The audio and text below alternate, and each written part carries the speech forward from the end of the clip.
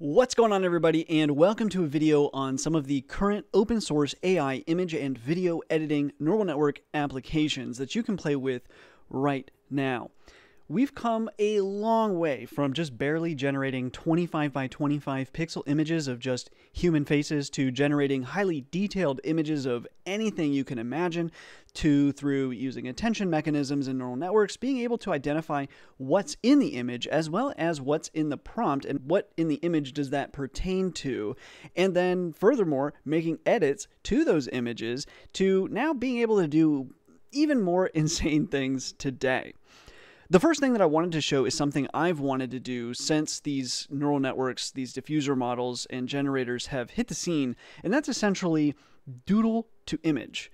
So, for example, something everyone can obviously identify due to my exceptional Doodle capabilities is R2-D2. Of course, not all of you will be imbued with such artistic prowess such as me, but you should be able to find that this works quite well. Anyone can use this right now for free via HuggingFace. I'll put links to all the apps that are shown in this video in the description under the link to the Neural Networks from Scratch book, which you should also probably check out. Another example might be more generic, like a bird, or even a Lamborghini.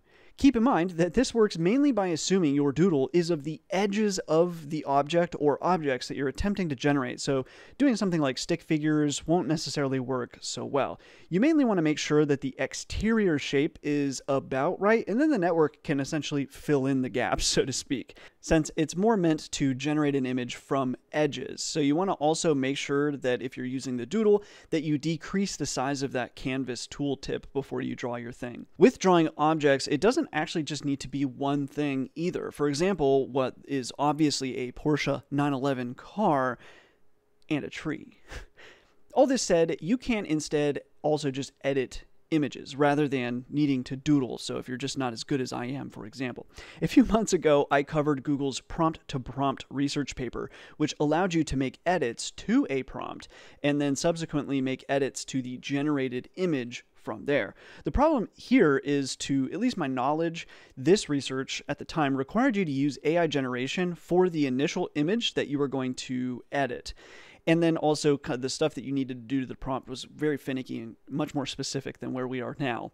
But what this research did prove was that these networks can also use attention to identify objects and regions in an image that pertain to tokens or words from the prompt in that image, which is what led the way to where we are right now. From here, it really wasn't long until multiple options came out for editing some pre-existing image, whether it's AI generated or not. For example, we can use ControlNet again to take some pre-existing image as an input, then filter it with edge detection, then supply a prompt of a change that we wish to make. I think this works really well for changing things like colors and styles of an image. Here we have an NVIDIA CEO signing some 4090 GPUs. We can actually take this image and considerably change the styling. So for example, we can make it a man with bleach blonde hair and aviators. Not bad. If you want a chance at winning one of those Jensen-signed 4090 GPUs, then check out the description for a link to sign up to GTC, the virtual biannual GPU technology conference from NVIDIA, which in the more recent years has been heavily dominated by talks and demos of advances in AI in a massive variety of fields. I'm expecting this year to be quite a bit about AI imagery and GPT models, with definitely a few interesting talks that you won't want to miss out on, plus the awesome chance to win one of those signed 4090s, making signing up a no-brainer. You can also make sure that you're included in a chance to win that 4090 by signing up using the link to GTC in the description of this video. Often with image editing, you probably will also have an urge more so to change entire objects in the imagery rather than, say, changing something within some edges. And while you can do this with ControlNet, I find results to vary considerably.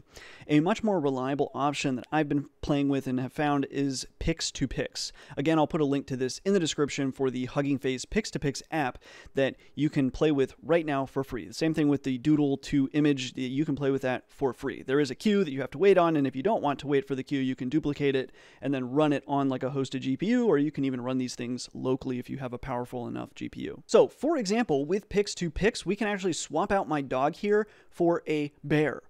But wait, there's more. Where you can do photos, you can do video, since video is just a succession of photos called frames. At the moment, it feels like editing videos in this way is still fairly juvenile and not really totally usable in any real degree, other than if you happen to like the artistic style that the sort of fingerprints of this method leaves. But that said, this is probably more like a glimpse into the very, very near future where frame to frame will be much more consistent and realistic. If you're interested in doing videos longer than 5 seconds, you can either just duplicate this space and then run it on one of their hosted GPUs, or you can also just download the app code, and then from there you want to just edit that app.py to allow yourself to make longer videos, but then also if you want, you can make a lot more customizations at that point. With all of these AI image and video editing tools becoming so widely available, free, and immensely powerful, a demand for research and results in the realm of protecting personal or otherwise sensitive photos from being edited by bad actors using AI like this is going to be increasingly needed. Right now, it's still relatively obvious when photos of real scenes are generated by AI, especially if you know to look for it. But the rate of improvement here is so rapid that even I often get accused of things like my backgrounds in videos being fake or green screened. And people are increasingly unsure, and people are increasingly using fake backgrounds, and they are increasingly believable. And a whole lot more of AI editing is going to continue to improve at a rapid rate, and we'll eventually be at a point where it will be very, very difficult to be able to tell what is real or fake anymore.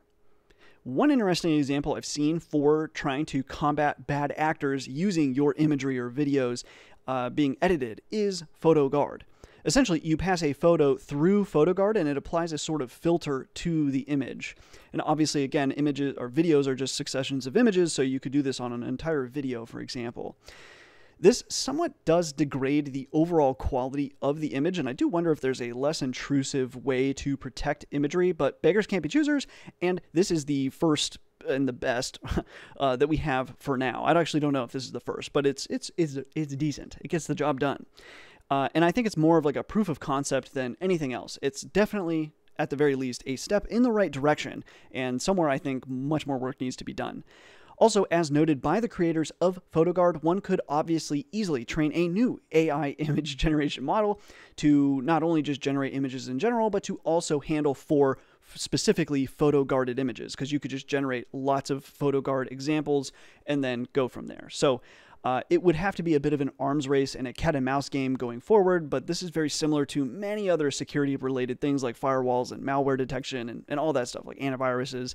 But I could really see a future where there will likely be entire companies that are formed that their sole purpose is to protect people's shared images and videos online using algorithms like this. It will be hard going forward because eventually there will probably be things that can beat those algorithms, and then once that photo is out there and exists, people can probably get around it at some point. But this is definitely going to be a very open problem going forward, and this will be definitely something that many people are going to want to be able to use. So it's definitely an important field. You can play around with Photoguard on HuggingFace today, and if this is an area of research that interests you, then I definitely suggest that you check it out. You don't even really need the algorithm that protects the images. That doesn't even have to be a neural network. It could be a far more basic and lightweight model, or even just algorithm that could instead attempt to maybe manipulate the mechanisms for how generative models work. But it could also be a neural network as well, or you could use a neural network to kind of derive that algorithm.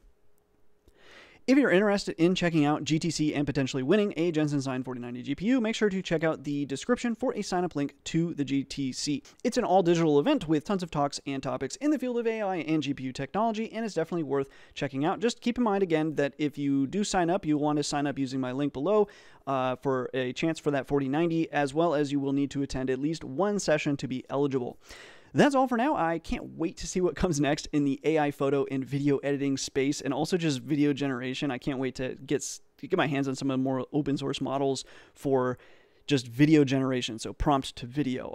The other thing I'm super curious about seeing, hopefully sometime in this year, is much more robust prompt to 3D kind of scenes and objects and all that. So stay tuned for those. I strongly think we'll be seeing some cool ones in 2023. So stay tuned for that, and I will see you all in another video.